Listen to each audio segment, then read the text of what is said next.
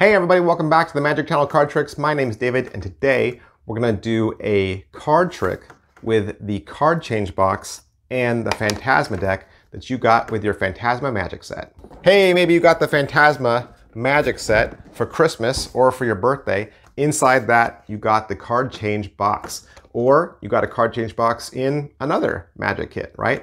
This trick that we'll do today, it'll work with any card change box from any Magic kit. We're also going to use the Phantasma deck that we got, and it's going to be in the order so that wherever you cut the cards, it's always going to cut to the 5 of hearts. Now, if you haven't set up your deck yet, make sure you go and watch the video where I walk you through how to set this deck up so that it works. You want this deck to be able to be in a situation to where anytime you cut the cards, it'll always cut to the 5 of hearts.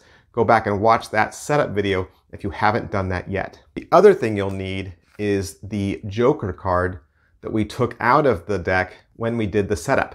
Now you're going to look at this Joker card and you're going to see something very interesting about it, and that's up here in the corner.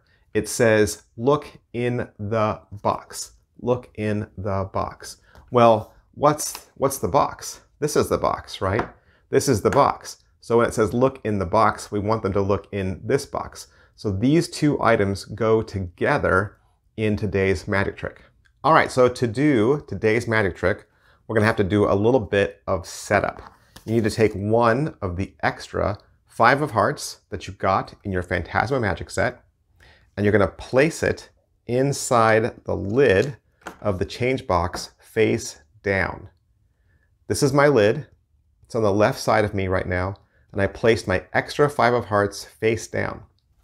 Then I'm going to place the black plastic tray on top, just like that, and I'm ready to go.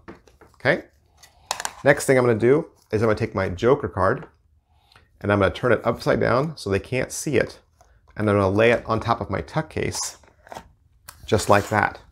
Okay? So this is face down on the tuck case. We call the box that the cards come in the tuck case. Okay? And then I have my deck, and I have my box, my change box, ready to go as well. All right, so when you start your trick, it's gonna look like this. This is what your setup will look like when you begin. And you're gonna draw attention to a couple of things. First, you're gonna say, we're gonna do a card trick together, okay? I'm gonna have you select a card in a minute. But first, I want you to notice that I've already made my selection. This card right here, this is my prediction, okay? This is the prediction that I've already made. Second, I want you to see that I have this box, but there's nothing inside. The box is completely empty, right? There's nothing in this box. I'm going to close the box, and then we're going to do a trick together. So the first thing I'm going to do is I'm going to show you that every single card in my deck is different. They're all different, and the deck is not in any particular order. Do me a favor and select a card. I'd just like you to cut the deck anywhere you'd like. They cut the deck, and they look at their card, and it is the 5 of hearts. Say, the 5 of hearts.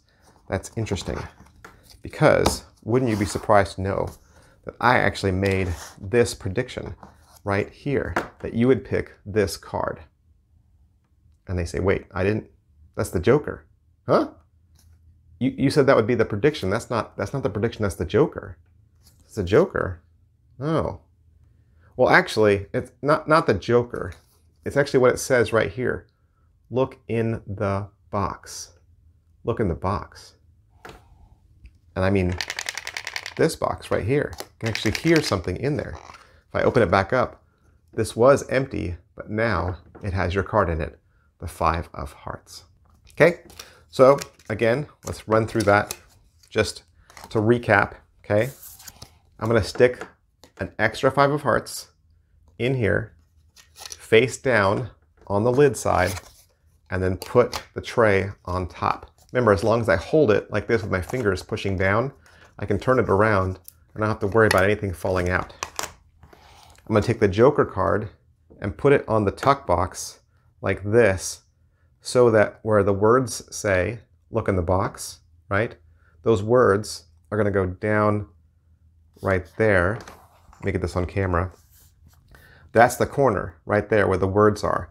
So I'm going to pick this up by that corner and cover what it says. So you can't see that it says look in the box. So if I leave it like that, hanging off the edge, and I pick it up on the edge, it looks just like a joker. And when they say, no, that's not my card, I'll turn it around and say, oh yeah, but it says right here, look in the box. See, so you're here first, they think it's just a joker, they think you got it wrong. You turn it around, and then you turn it back and say, no, it says look in the box. Okay, so that's hanging off the edge like that. And then you have your deck. So then you start, you say, I have a prediction, right? I have a prediction right here. And then I say, and I have an empty box. Make sure that the box is open already and that you're starting in this position. You say, I have an empty box, and we'll just put this off to the side and then close it, right? Like that. So now it's already loaded. The card already fell. So, but we're not gonna show that. We come back to the deck. We always show that the cards are different, right? Always show the cards are different. Always show that it's in no order. Have them cut wherever they like. They select the 5 of hearts and then say, oh, that's interesting because I actually made this prediction. I pick it up by the corner and I say, and this is the card I predicted that you would pick. And they say that I didn't pick a joker, I picked a 5 of hearts. I say, what? Oh, no, it says look in the box. Look in the box. This box, remember the box I said was empty? Actually, inside of it is your card. So that's a fun little trick. And again, really easy to do. The box is going to do all the work for you. But just remember, when you're doing tricks with this box and this deck, the box is always going to transform something. The deck is always going to have the 5 of hearts. So you make sure that when you show tricks like this, you're only showing it one time to one person. Okay? The more you show this same box, the more you show the deck, the more people are going to catch on to how these gimmicks work. So of the tricks that we've been posting, find one that's your favorite, and I would just do that one.